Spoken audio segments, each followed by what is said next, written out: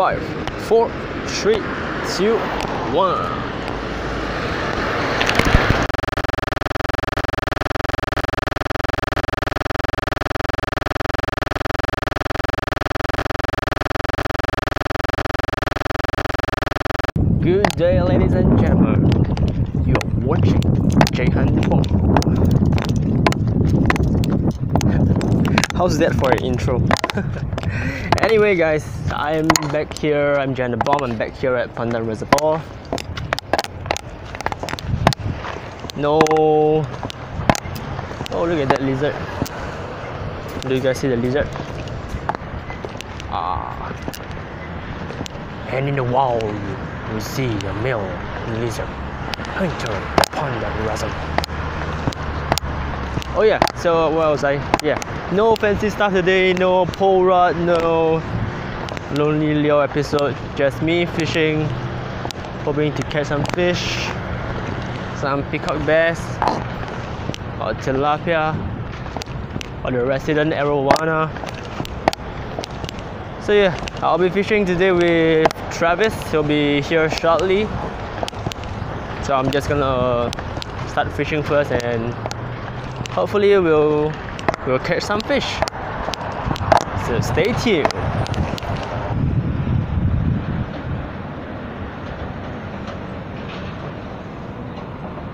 Fish on. Yeah, first fish of the day. Not a fighter, this one. He's not even swimming anywhere. Okay, he's getting feisty now. Hey. Okay. Small one, eh? I can just leave him up. There we go. Okay, first fish for today. Not a biggie, but it's pretty nice fish. Quick picture and letting it go. Letting it go. Go fishy, go. Swim away.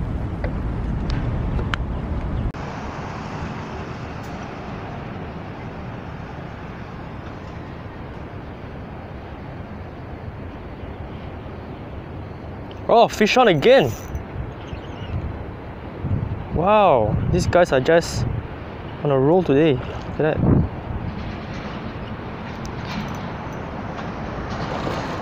Wow, nice. Okay,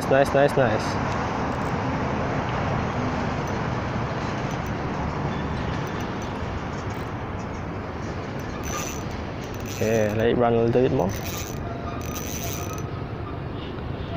Reeling you in. Looks like the same one actually. Not really sure. Around the same size. Maybe slightly bigger, this one. Yeah, I think it's slightly bigger. Wow. Back to back, man. Having a pretty good day today. Upper lip.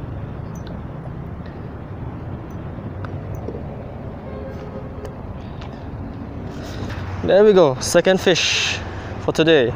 Back to back. Less than just one cast away actually. Again on the homemade fly jig head thing. Nice fish. Might be the same fish, I'm not sure. I will take a picture and compare. Oh wait, I didn't take a full body shot, so I can't compare anything.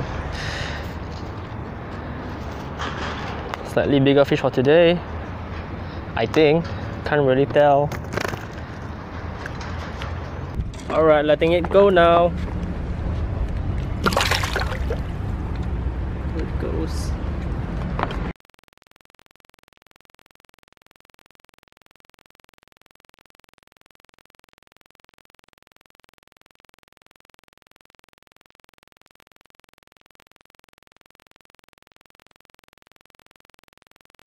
And letting it go too.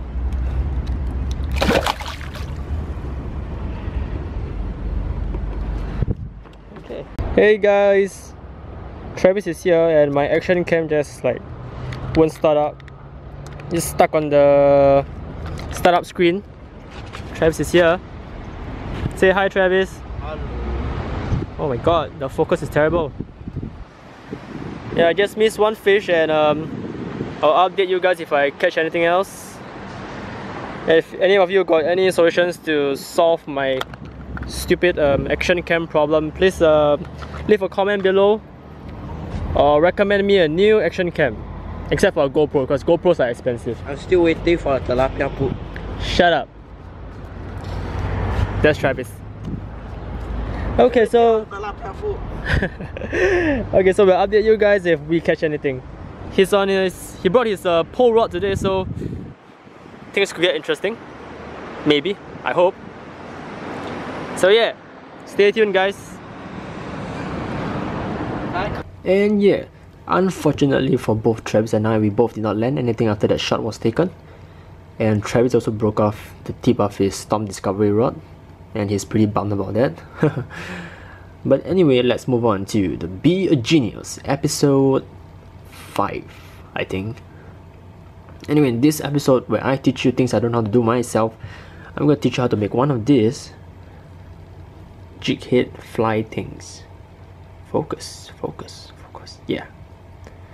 I used this in a previous video and also in this video, and it seemed to work pretty well for the peacock bass in Singapore, so you guys can go ahead and try and make this yourself.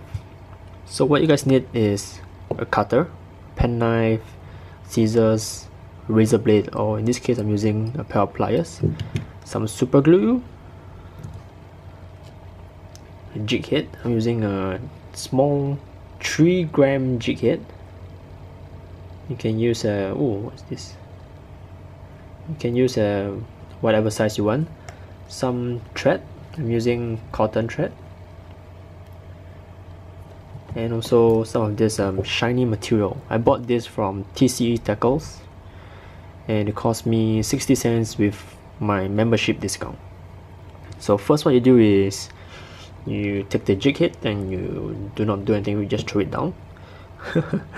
Okay, you take like I guess for me I use about 3 strands of this shiny material. So you put the rest one side, just 3 strands. What you do is you line them up nicely so that they're all even.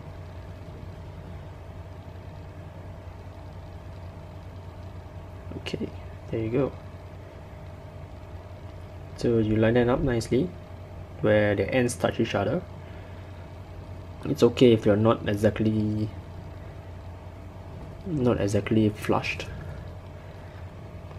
After you take the ends, you put them together. Take your jig head, line it nicely. You can leave a little bit of leeway out. Not sure you can see. Can you focus? Yeah, you can leave a little bit out, or you can push it in closer if you like, if you're more confident. Next, you take your thread. You hold down the thread with one of your hands.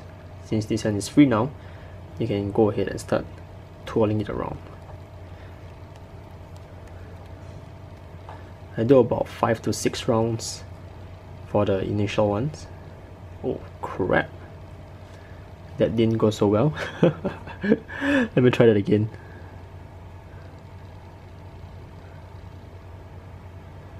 Okay, then just roll. Whoa.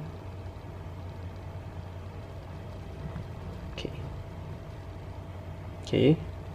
1, 2, 3, 4, 5, 6, 7, 8, 9, 10. Okay, 10 reps just in case.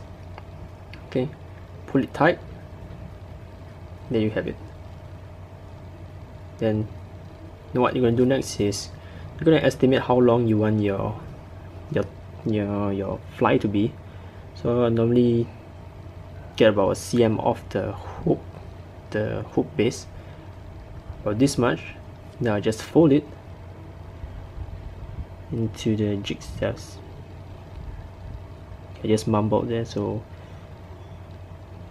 crap. Okay, my battery just died on me just now. So where was I? Oh, right. So once you create a loop, just hold it down and go around 5-6 rounds again. Okay, let me see. Yeah, 5-6 rounds. Then from this one, just hold the rest of the shiny stuff. You fold it down to around where you want the tail to be again. And then you repeat the process of just tying it. Just go round and round, overlap the line a little bit, and repeat the process of just folding it down, and you hold on to the end, then you just repeat the process.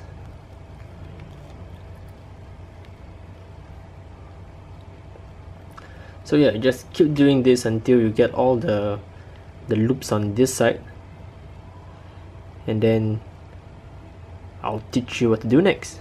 So yeah, let me fast forward this a little bit.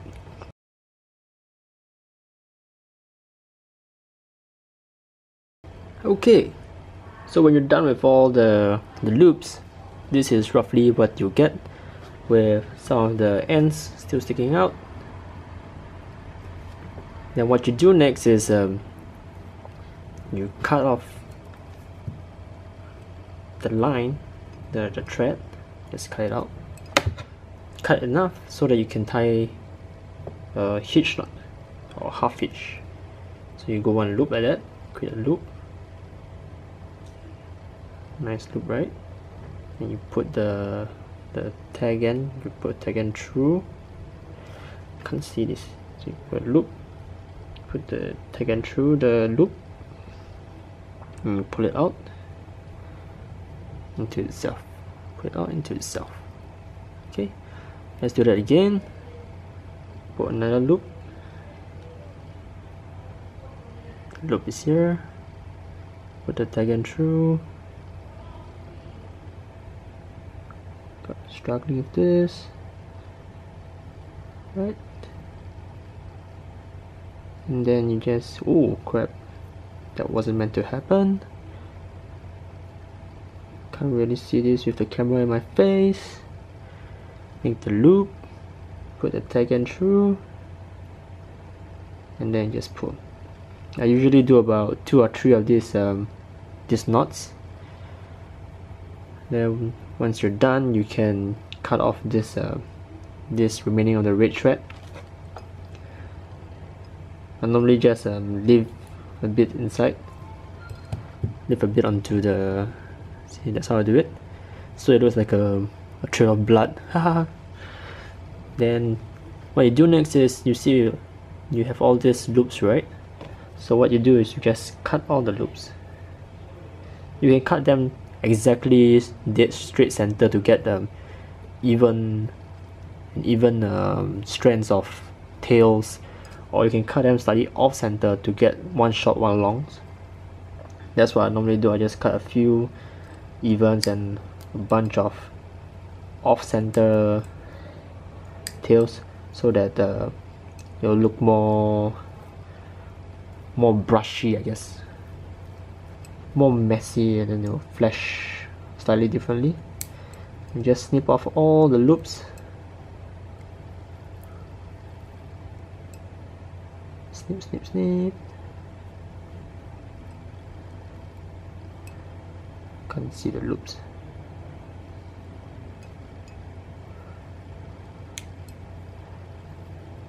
Okay, almost done, almost done. Okay, a few more loops to go. This is definitely easier to do with scissors, definitely. And once you're done, you have an almost completed jig head fly. Looks pretty nice now, right? Now you can trim some of this if you want. I just leave it as it is. And then the last part of this whole thing would be to just apply the super glue onto the red thread. So what this does is it both binds the whole thread thing together, and it also prevents the thread from coming out. So just put like 2 or 3 drops in, let it soak in, and there we go. Just leave it to dry and you have a jig fly, I guess.